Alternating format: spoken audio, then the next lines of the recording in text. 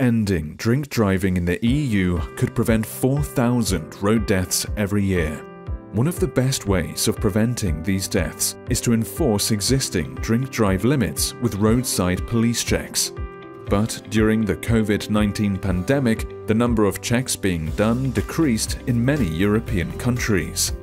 That means people are less likely to think they will be checked and are more likely to drink and drive. Even before the pandemic, only 23% of Europeans asked thought they were likely to be checked on a typical journey.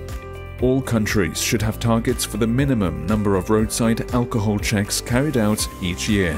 And drink driving tests should also be possible when the police are doing roadside checks of any kind. We also want to see police using the latest evidential breath testing equipment at the roadside, without the extra time and administration needed to carry out follow-up blood tests.